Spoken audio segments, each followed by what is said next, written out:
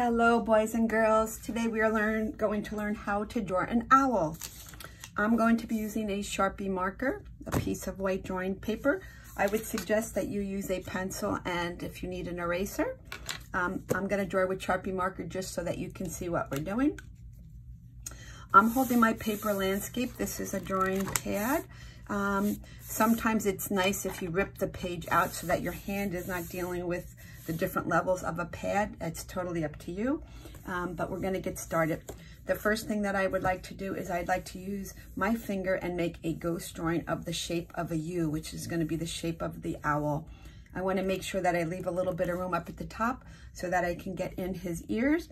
So here we go. A U.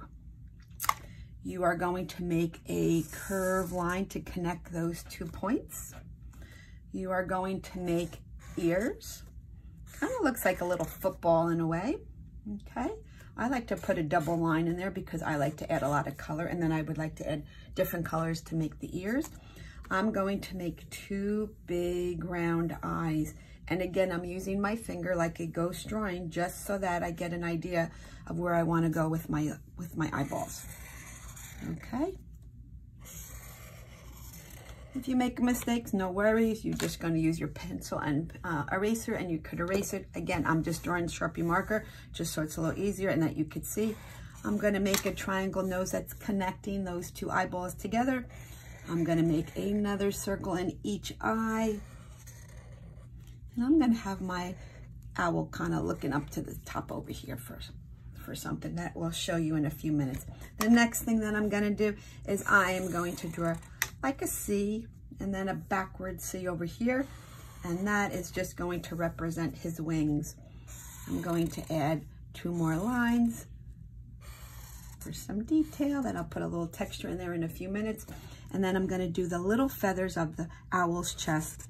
And I'm going to just draw 2 curved lines. And then I'm going to do something that's called scallops. Okay. I love to draw scallops. And scallops is just the U shape. You're going to then the next row kind of offset it. So you start in the middle of one of those U's or scallops, and you just keep building. It's kind of like when you're drawing bricks. They're off-centered, and they just keep building or stacking one onto another. Okay, so there you have his little wings. The next thing that I'm going to do is I'm going to make his little claws, and I just draw 3 little, again, U-shaped lines, and then I want to draw a branch that's going to run all the way across. I might make it a little bit like a V at this edge just to give it a little bit of interest. Okay, next thing I'm going to try to draw a couple leaves. Depending on where you place your owl on your page, you might get to draw some more leaves. I'm going to draw something that looks kind of like an oak leaf. These are curved. If this is too hard for you, I'll show you another little way to draw some leaves. That might be a little quicker. And this would be something that's very easy to do. Again, it's kind of like a football shape. Okay, pretty much done with our branch. I might even want to put a little bit of texture because we know our branches and our trees have a little bit of texture in the bark of the tree. I'm going to put a nice big half of a moon, like a U, and I'm going to draw a few stars. So a star, you can do, it's a series of V's. 1 V, another V. And I am tossing these around so that they're not all lined up perfectly. They're tossed to give some interest to our composition, okay? Next thing I'm gonna do is I'm just gonna color away. So I might take my moon, I might do a little bit of yellow. I think I'm gonna carry that yellow into his eyes. What I like to do when I'm coloring is when I grab a color, I try to plan out ahead of time, and I look and why I have that color in my hand, kind of to save time. And I kind of like to try to put that color around in my paper, in my design, in my composition. And I try to think of what colors am I going to, what items, what design items am I going to use that I'm going to color with that same color. Maybe this beak is going to be yellow also, but I might want to try to add a little bit of orange in there. Make it like a little shadowed a little bit. And I think I might use, oh, this is a nice green in his eyes. You're going to be the artist here, so it's going to be totally, totally, totally up to you what you decide that you want to do for coloring your owl. I'm going to leave a little highlight in his eye, which is just a little bit of light that's shining on his eyes. And I think my guy is going to be really colorful. I think I'm going to just randomly color some of his feathers or her feathers different colors. I'm trying to stay in the lines. I see I went out of the line there a little bit, but no worries. I'm going to take another color and I'll make sure I try to go over that one a little bit. And I'm just tossing those colors around.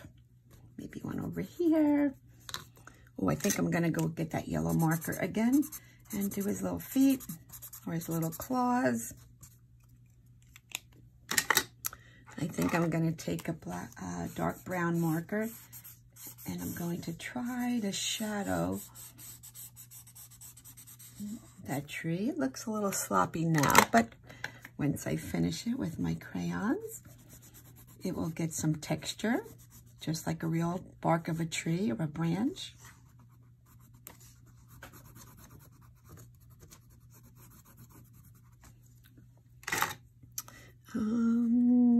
Maybe his ears are going to be blue.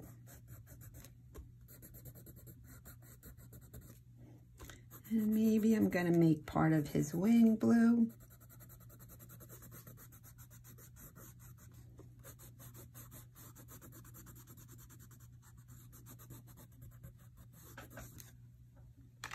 You're going to go ahead and make your owl beautiful in whatever color that you choose to do.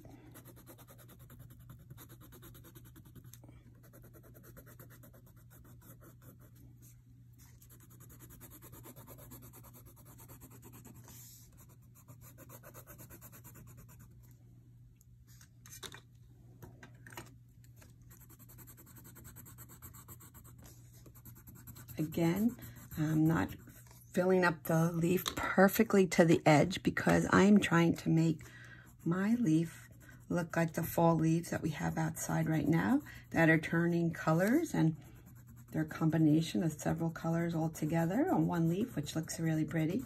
Makes your design a little bit more interesting. I don't know about you, but I have some trees in my backyard that are yellow and orange and green, all one tree. It's hard to believe that one tree could have so many beautiful colors. So it's one of my favorite times of the year, and I'm sure it's one of yours too. You get to see all the most beautiful colors. The skies are so pretty nowadays also. I don't know if you noticed, but it would be something nice for you to go out right when the sun is setting, and November fall skies are just absolutely beautiful. Most beautiful colors. So get out and make sure that you try to check that out.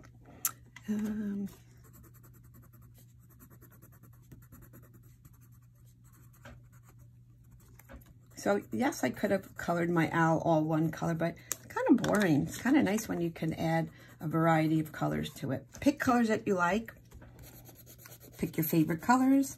Maybe you're going to pick some colors that you really don't ever kind of call your favorite or your favorite colors, and try using some of those colors and see what color combinations you could come up with.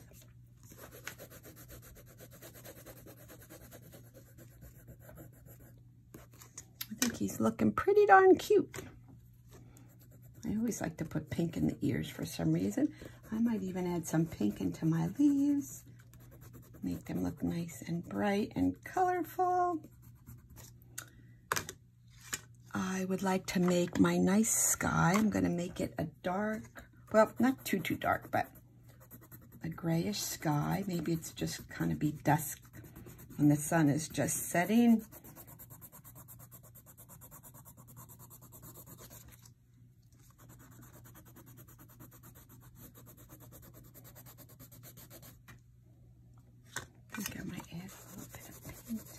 sky too.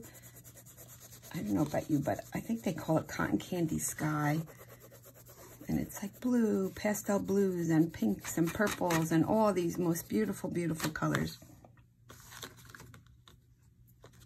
I'm using Crayola crayons. I happen to have a nice big pack, but you could use whatever colors you like.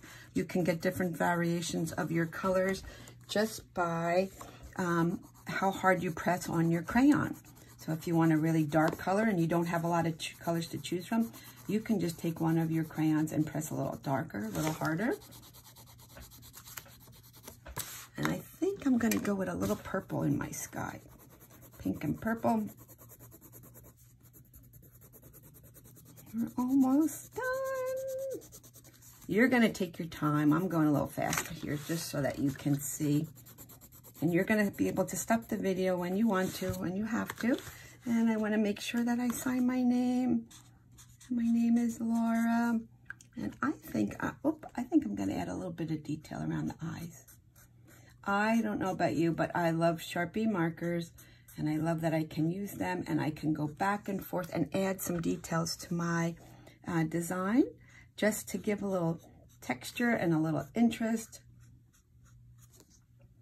I think I'm about done. So here is my owl, a couple little simple supplies, a marker, paper, pencil, crayons, a couple little markers if you want to, and we are done. All right, thank you for watching. Until next time, see you soon.